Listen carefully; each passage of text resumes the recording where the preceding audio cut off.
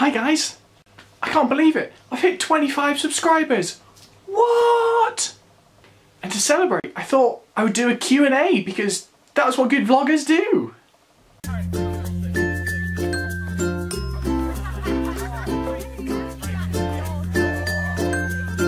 So the first question that I've got is from Genny Joy. What has been your best bit about relay? So one of the best things has definitely been doing some one-to-ones. It's been a real challenge to kind of prep the studies, but it has been so rewarding to actually do the prep, learn so much from that, and then actually do them with the students. And I've learned so much about God's Word through that as well. And then the study program was actually something that I was kind of daunted by at the start. It's so much reading and I'm not a very fast reader, but it's been one of my favourite things as well. I've learned so much about how good God is, about how complex He is, but I now have a much better understanding of what I believe and why I believe it. And then of course the relay team have been great. Nationally all the relays have been fab, but particularly Team Scotland, you guys are great, and I'm really going to miss you.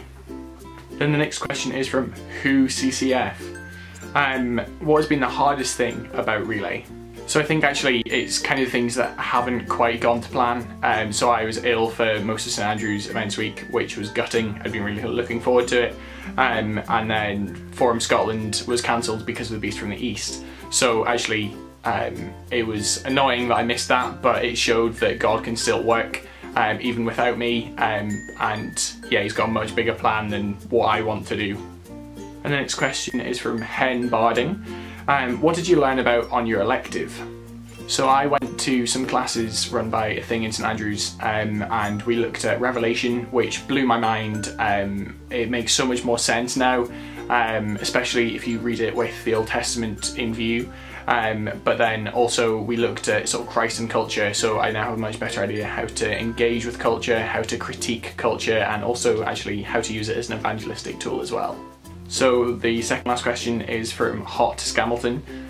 What will you miss most about relay?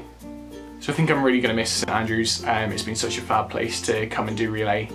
My church has made me feel at home immediately, and it's been such a good opportunity for me to learn more about God, but kind of through a CU lens.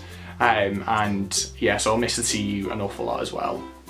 And the last question from Kitchard Runningham says, how will you use your relay skills in the future?